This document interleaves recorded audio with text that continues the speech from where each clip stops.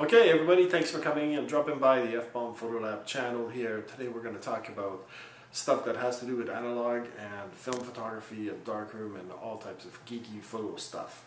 And today I've got something special on the go, and it has to do with the original 3D of photography in the film world. So in the film world, when you wanted to do some 3D photography and you wanted to have like a different perspective, you would shoot it with what's called a stereoscope camera, which was a camera with two lenses on it.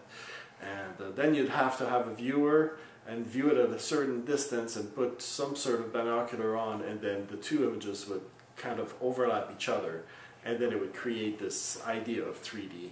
And the nice thing about the 3D in the film world is that really it really feels amazing and it looks absolutely real. The idea is that the two lenses are photographing at exactly the same moment, but like your eyeballs, at two off-centered, a little bit to the left, a little bit to the right. And that, when you combine them optically and you overlap them optically, it creates the illusion of three-dimensional. So I bought myself for Christmas a Stereoscope Viewer, which I've always wanted to have one. And then I'm like, wow, you know, the cards that came with it, and they're usually cards, and they're laminated panoramic cards, and there's two images on it. So one from each of the lenses. So when you put the binoculars on, you'll only see one because of the overlap of the optics. But really, it creates the three-dimensional.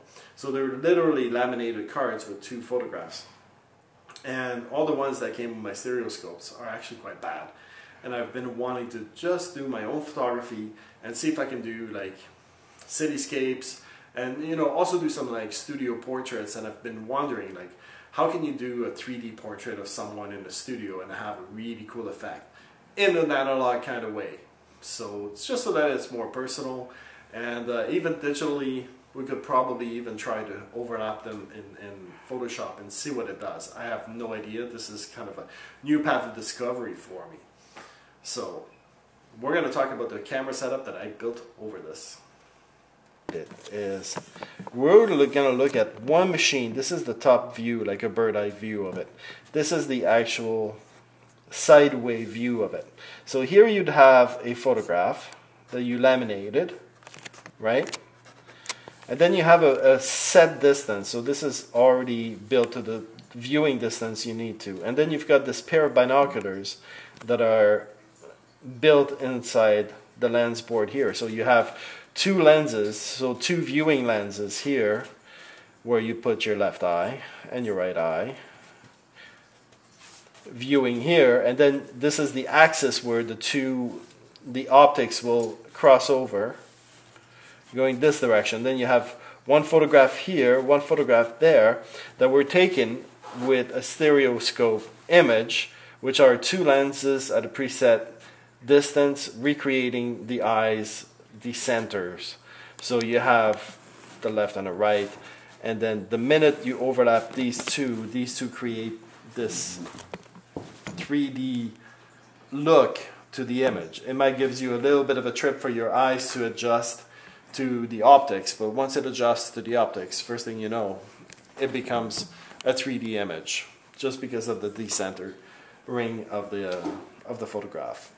So that's how you used to have it, you know, especially in the old days during the American West. They would send back images of the Great West that were taken with stereoscope cameras, because then you'd see the grandness of the landscapes, of the western landscapes in the United States and in Canada, and you'd have it in 3 dimension, which was absolutely phenomenal. So perfect for landscapes. And I've never seen a lot of studio work done this way, but I've been meaning to do it and to try it. So this is what I'm going to do for my setup, and we're going to talk about this. Okay, so this is how I built my camera setup. So first thing I needed to do is to see if I can mount two lenses into one camera.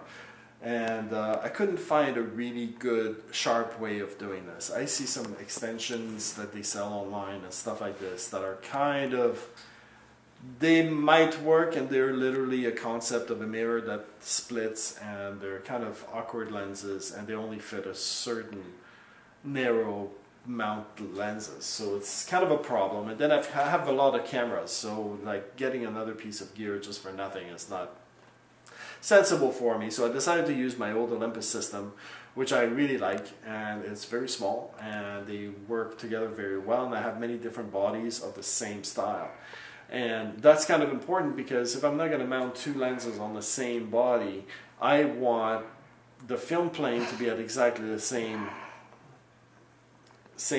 area, same depth, and I want the taking lens to be at exactly the same distance.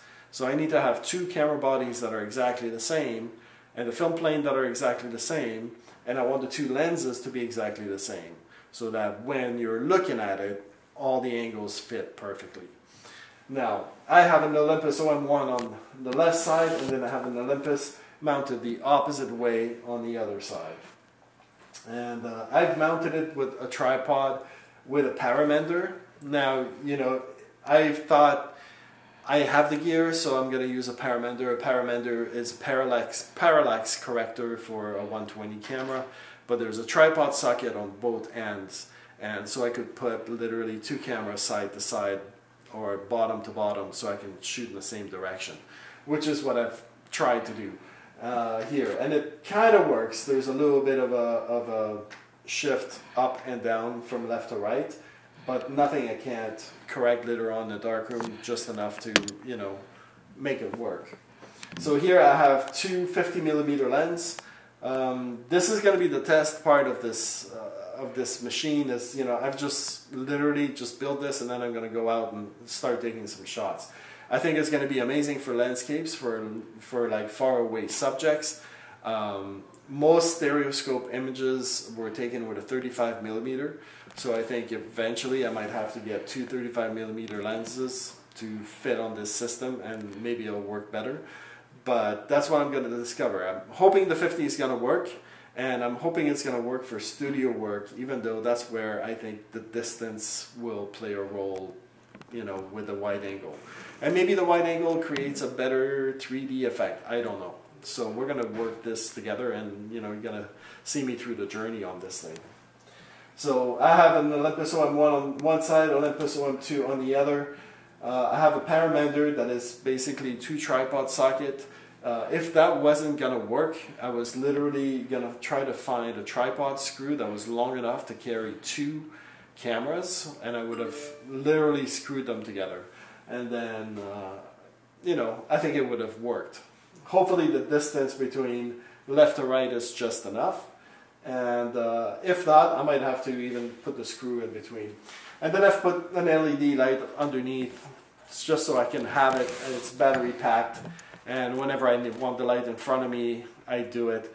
When you're using flash and when you're using light in the outdoors, it already creates a sense of three-dimensionality when you're photographing it.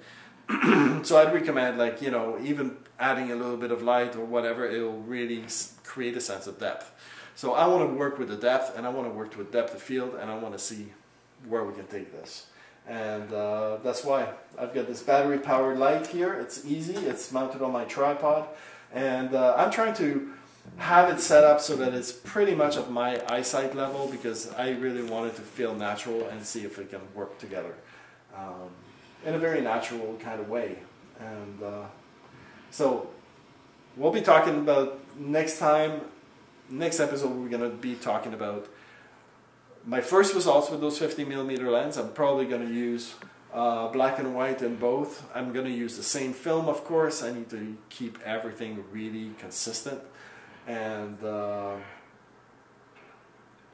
we can talk about this. The other problem that there is, I forgot to mention this, is that it has to be triggered at exactly the same time. So if you want to take a 3D photograph, you want it to be exactly the same moment, especially with a portrait of someone, so that really you capture the left and the right at exactly the same time. So that's why I have this double split trigger here that I have screwed up on both cameras. And here I have them both set up at 60th of a second. And if you look inside the lens, all I have to do is pull the trigger, and both of them go at the same time. So really, you're taking two photographs of the same moment all the time. So, and then eventually, I want to do some tests in the color world too, like color film, and see if how that works, and if that works well, and probably even do a black and white in one and color in the other, and see if we can do some real trippy stuff. But you know, when I think it's going to look cool, I might never do. So you know, we're just going to play with this and see where we can go. And then, you know, we'll talk about it in the digital and see if we can take them in Photoshop and actually create 3D images with them too, because that would actually be interesting. So, otherwise, you know, the stereoscope, it's a very cool thing. It died in photography pretty much in the late 60s when the red glasses, basically the red and the red and the cyan glasses came out, and 3D kind of took another leap into kind of, you know, that world of movie and anamorphic lenses and all those things. So, you know, I find that going back to the simple, you know, personal stereoscope and having a world, you know, in a small machine is going to be phenomenal. So this is it for the stereoscope today, and you're going to see the first images coming next episode, and we'll figure this out together. The technique behind the stereoscope, and from the taking to the viewing. So literally here we have the viewing apparatus that you need in order to view the images. So I have it on screen here. I'm just going to show you. It's actually, well, here's the machine itself, and so you put your face here, and then you have two lenses, and you're going to see two images left to right. And in here, this is the crossing point right at the end of this piece of wood there, where the viewpoint crosses over, and then you have you view one single 3D image. Here's a good look at what this is here, and then you see, of course, your left eye will look at the one on the right, and your right eye will look at the one on the left. So when you do go into the picture taking side of all this photography,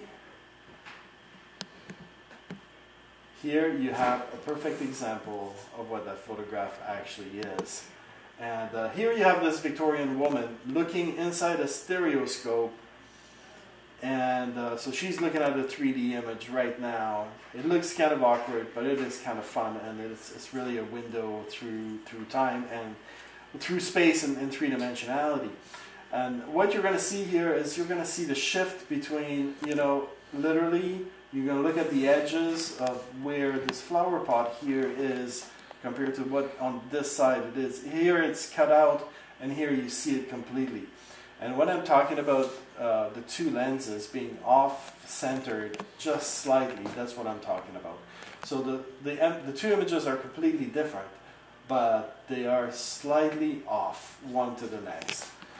You see it also here in the statue, the distance between the wall, the brick, and the statue. So you know that everything is just off-centered a little bit, and that's what creates the 3D look the minute you look inside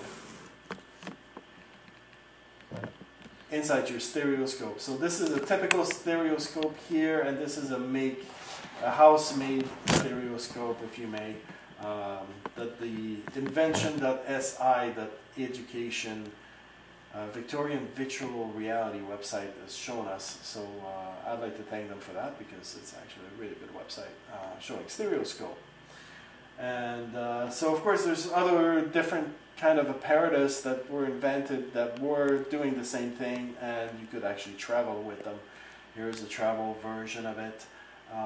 There's the spider version of it for military purposes, which is kind of very cool. I'd like to find one of those if I could. I've never actually seen one. And you have the typical 3D that everybody knows as the stereo vision disc. I don't remember what the name was for this thing, but it was like the Viewmaster, of course. The Viewmaster! I can't believe I forgot that.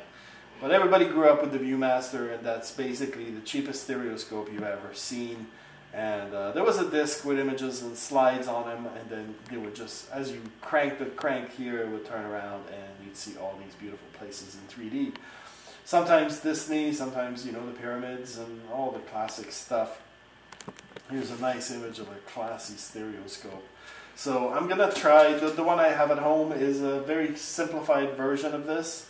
And I want to try to build a series of images around Toronto where I live. And do some streetscapes with it, and then do some serious studio photography with it. And we'll see. I'll keep you posted.